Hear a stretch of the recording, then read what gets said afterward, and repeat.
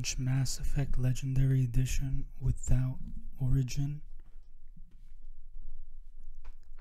So you go to this website, gamescopyworld.com. I'll leave a link in the description. So you go to Game Fixes, Mass Effect Legendary Edition, this one right here. Click it. It goes to the first one, and then you download it through this right here, this file. It's a floppy disk icon, old technology, and then you go through that, you download it, and then right here is the file. So you open it through a zip program like 7-zip or WinRAR, and then you open Mass Effect Legendary Edition where your game location files are,